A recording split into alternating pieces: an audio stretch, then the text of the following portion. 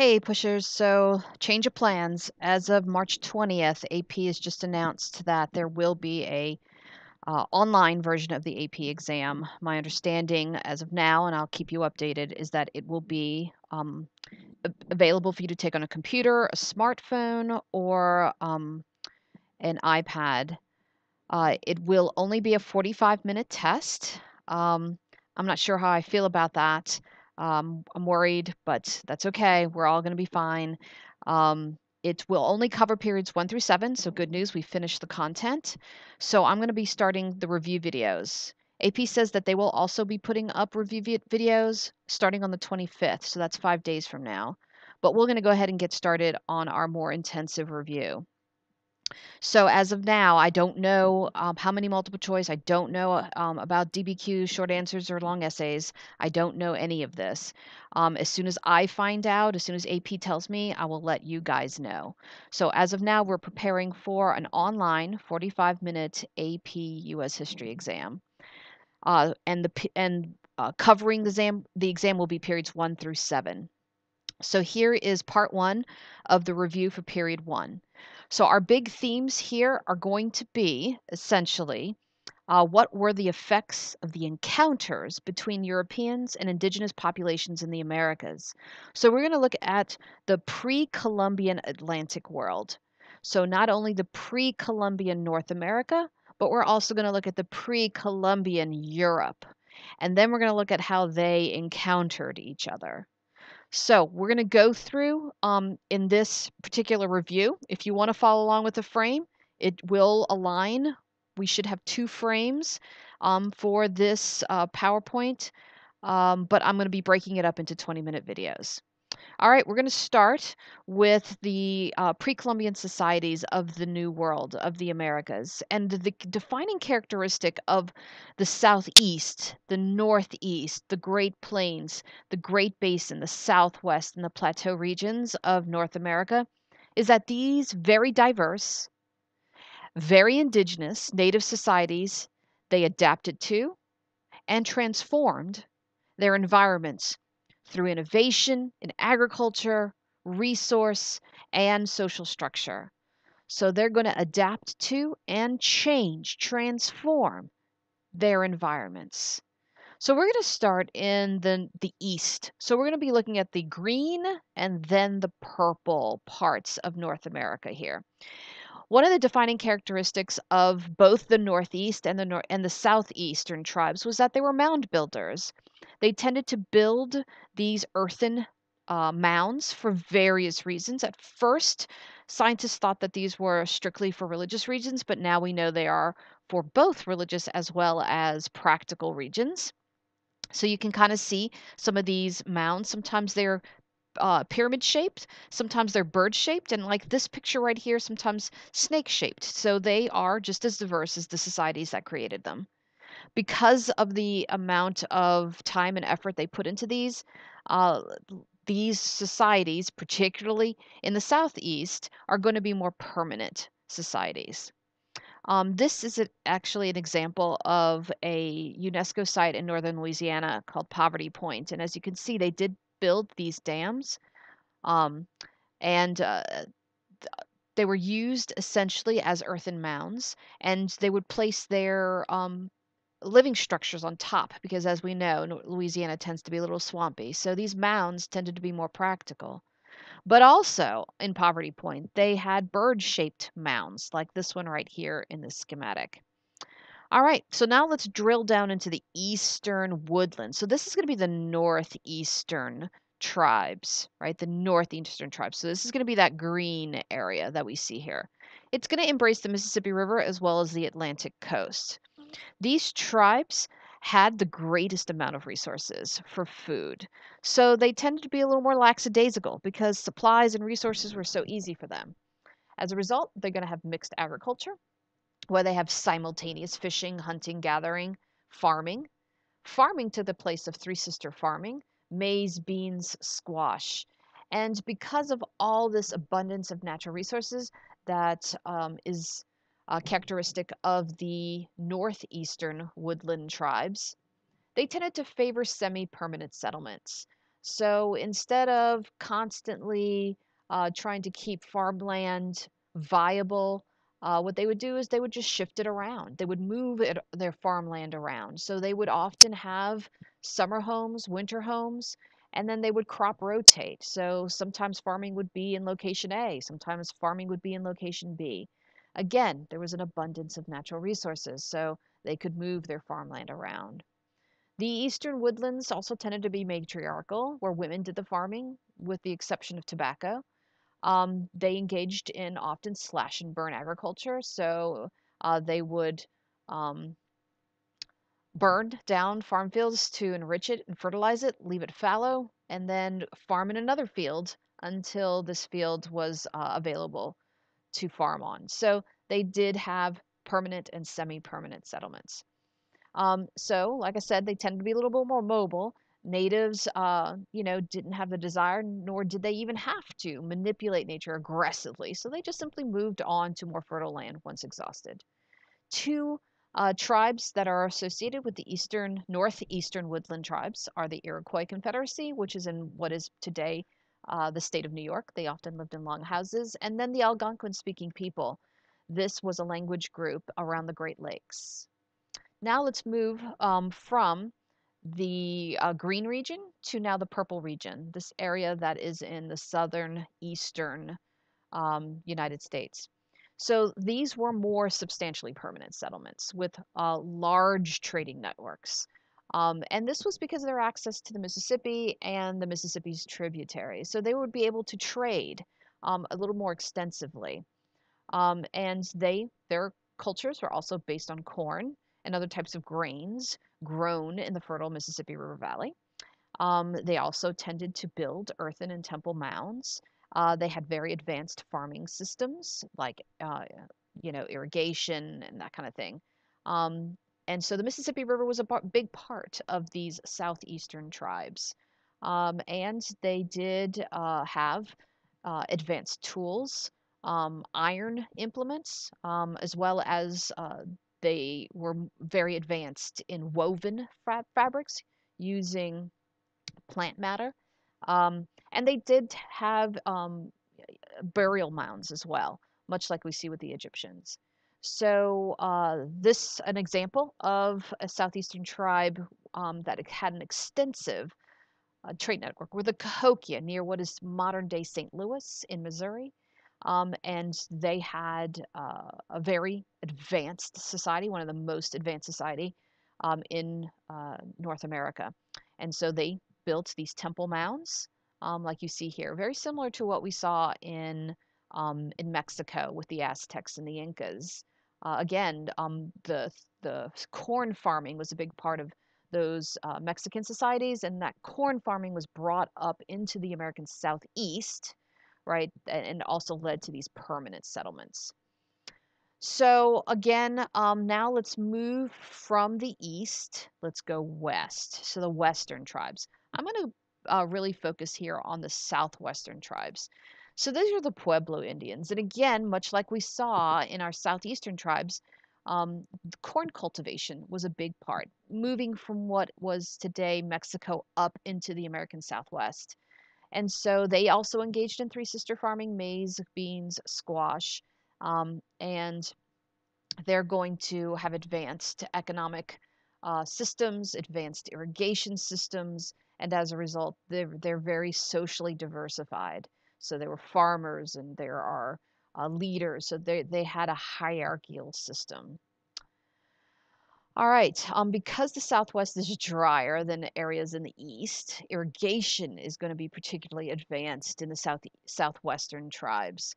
And because they're building these irrigation systems, they also tended to have more substantial, more permanent settlements. If you're going to go through the trouble of building these irrigation systems, they tended to be much more settled, much more um, permanent. So substantial towns grew, town centers, trade centers started to sprout out in the Southwest. Here are some examples of irrigation systems and an ancient society that was very advanced was the Anasazi. They built these adobe buildings, again, much more permanent, because if you're building irrigation systems, you're going to want to have a permanent settlement. Another example of this are going to be the Navajo. Okay, and now we're going to move to the Northwest. So the Northwest, this is right here, this light colored purple, the California region. They tended also to be rich in natural resources, not quite as much as we see in the Northeast, but there are some.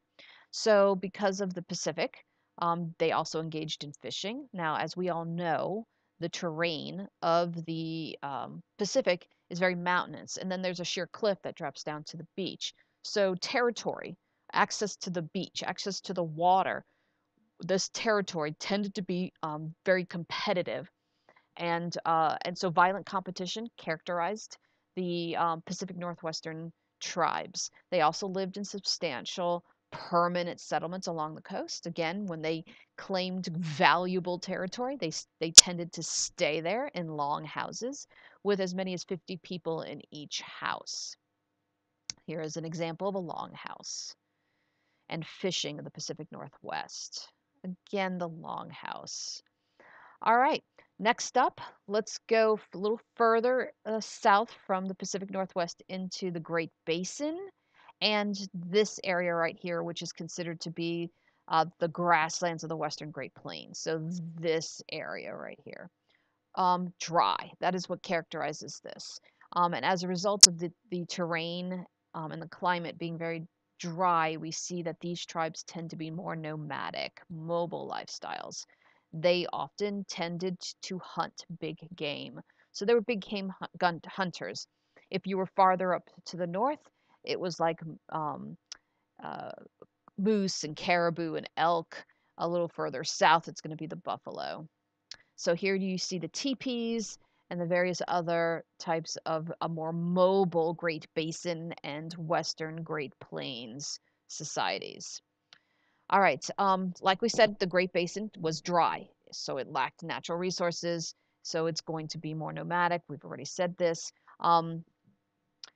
The buffalo being in the south, and then the further up north is the moose and the caribou. And they chase the game. One of the big things that's going to come out of encounters with Europeans is the reintroduction of the horse by the Spanish. And this is going to greatly increase native cultures in here in the Great Basin and the Great Plains to be much more nomadic. Alrighty, so let's go to the Great Plains. So the Great Plains are going to be not quite as dry. They're about right here. So there are choices. If you have access to a river, some of these natives tended to have some irrigated farming. But with the reintroduction of the horse, farming's hard. So they switched over to nomadic lifestyles chasing the game. So that's what we largely see in the Great Plains, the Sioux and the Pawnee being examples. So farming until the horse was reintroduced. Um, and there's a lot of buffalo here. Grasslands led to big game hunting, and this is going to be the tribes that are going to be uh, that are going to lose agency in the late 1800s in the Great Plains Wars. Alrighty, so let's now go to Europe. So we go from pre-Columbian North American societies to pre-Columbian European societies. So again, all of this being the Atlantic world. And one of the things that we're going to see is that pre-Columbian, Europe was very provincial. It was very local. It was largely uninterested in any place outside of itself. And we're picking up the story with that in the Middle Ages. And as we saw in the Middle Ages from 500 to 1500 AD, this was largely an agriculturally based society, subsistence agriculture. And under this economic system known as feudalism, we'll see that it's very hierarchical. You know, kings at the top, then lords, then knights, then basically serfs, the people, the 99% that tended to be the farmers.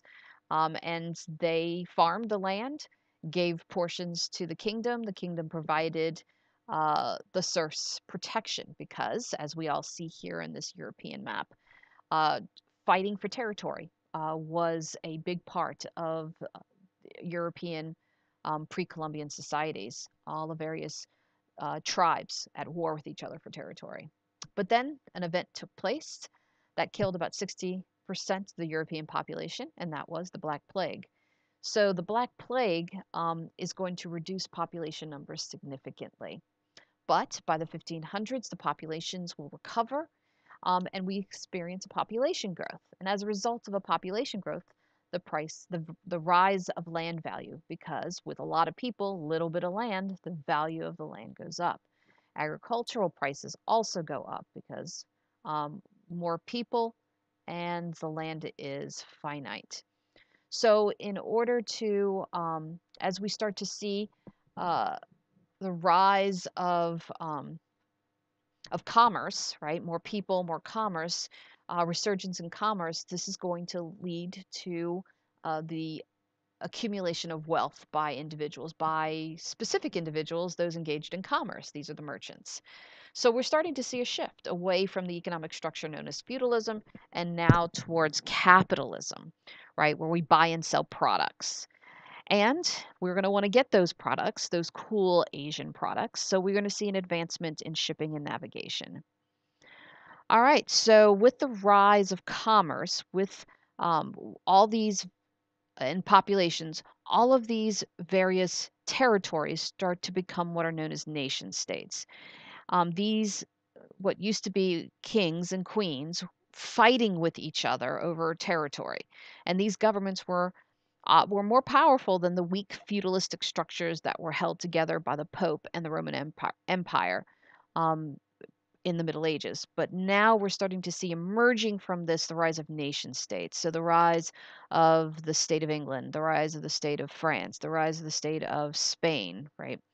And instead, stronger monarchs are going to emerge and want to seek wealth in order to build up their militaries, in order to fight, in order to gain more territory.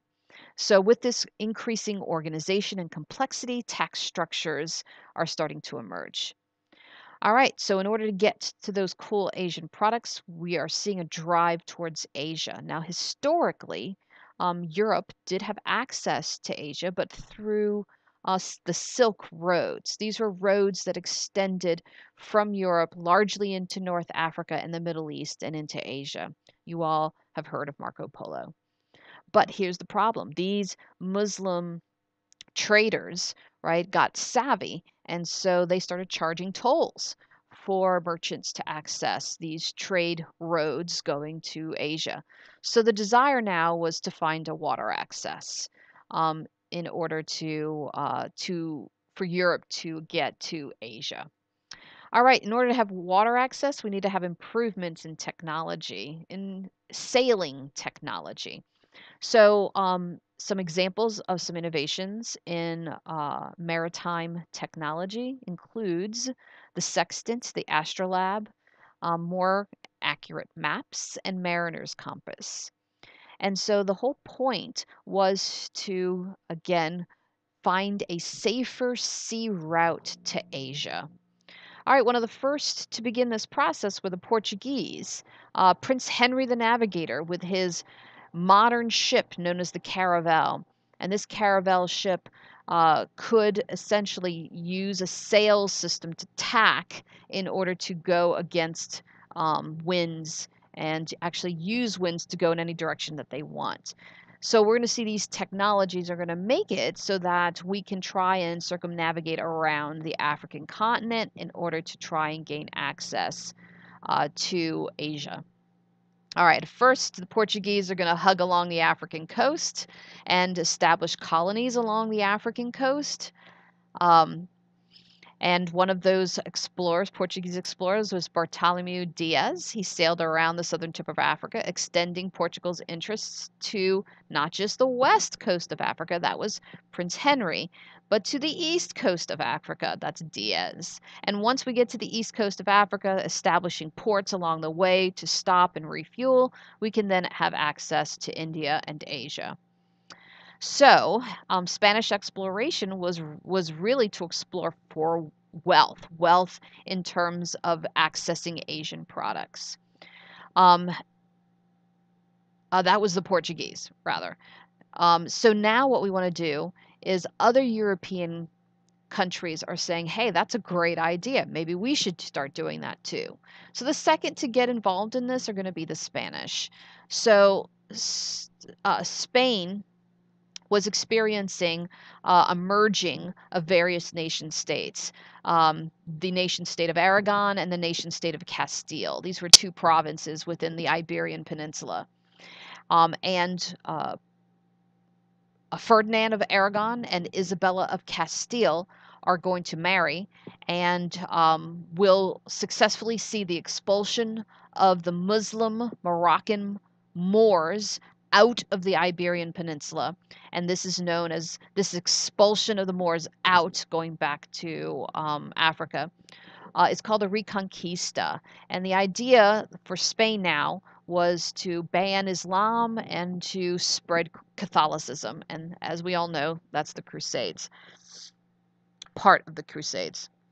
All right, so the Portuguese unfortunately have control of the African continent, so we can't really go around to Africa. So Christopher Columbus suggested to Ferdinand and Isabella that perhaps in order to reach Asia, we should go west. So this is a crazy plan, but the king and queen agreed.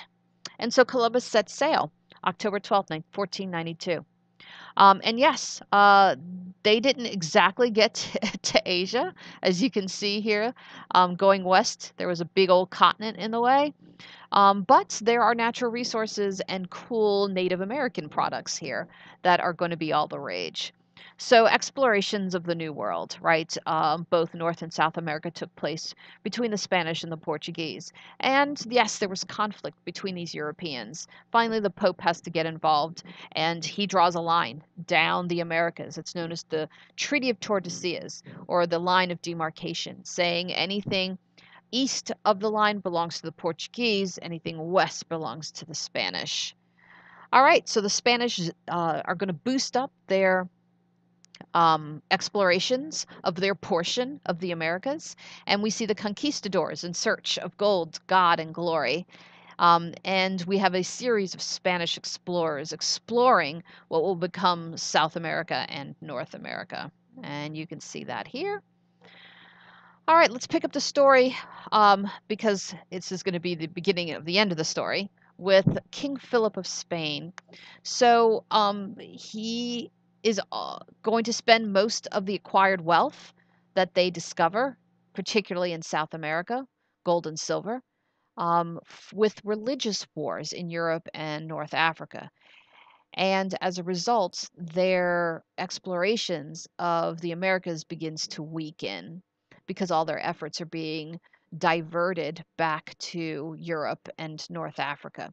And this is going to open the door for other European nations like the Dutch, the French, and eventually the English. All right, but before we move to the Dutch, the French, and the English, let's just kind of talk about let's go ahead and end here, actually. We'll start with the Spanish, the French, and the Dutch next video.